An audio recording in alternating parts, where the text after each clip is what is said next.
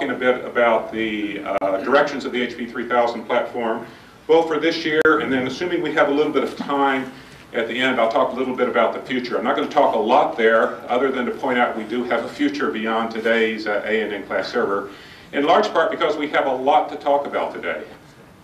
We're going to talk today about the new servers for 2001. These are the A and the N class servers. We're going to talk about some of the differences between these servers and the 9000 versions and maybe some cautions associated with these servers, at least in the early days. We're also going to talk a little bit about I/O. I'm not going to go into a lot of detail there, but we will touch on some of the I/O connectivity opportunities here. Winston talked a lot about the effects that we have upon MPE related to the A and the N, but I'll review those also, go into a few more details. As we have time, I'll also try to answer questions as we go along here. We have about 45 minutes to play with. And then finally, given a minute or two at the end, I'll talk about what happens beyond 2001. So this is our product line prior to February 1st. I think everyone is painfully aware of it, intimately aware of it. We've been living this product line for a number of years, kicking the performance up at the top ends of both the 9X9s and the 997 servers. 997 at the top 12-way, up to 6-way multiprocessing with the 9X9 KS servers, and our venerable low-end servers, our 9X8 servers, coming in at the lower end of the product line. Well, with the announcement on February 1st, the first product that I'm going to talk about here is the N-class server. But rather than go into a lot of detail here with me as a talking head, I'm going to put someone up here who was in our lab and have him talk a little bit about it. Hi, I'm Dave Snow, the HP3000 Platform Product Manager here in Cupertino, California. Today we'd like to show you an N-class server, a member of the new HP3000 product line, an N4000 server. What we have in front of here with this slate gray front bezel is an N4000 server. And then in back of this bezel, we actually have a space for two integrated disk drives. Those disk drives can be 9, they can be 18, or they can be 36 gigabytes in size. We're now going to go around to the back of the server and take a look and see what the insides of the server actually look like.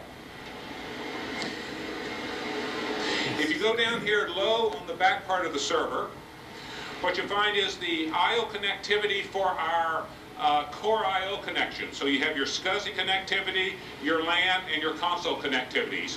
Our LAN card connectivity actually won't be in place until Express 1 of 7.0. So in the meantime, we're going to give away a free LAN card with every N-class server.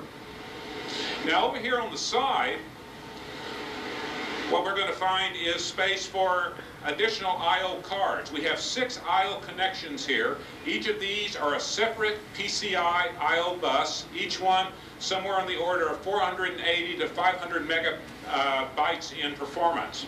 And we can have up to 6 of them on this side, and we have 6 additional ones on the other side of the server, giving us a total of 12 I/O slots. Now if we look at the insides of the server here, over on this compartment here we have space for memory. We actually have 4 gigabytes of memory in this server right now. The server can support up to 16 gigabytes of memory.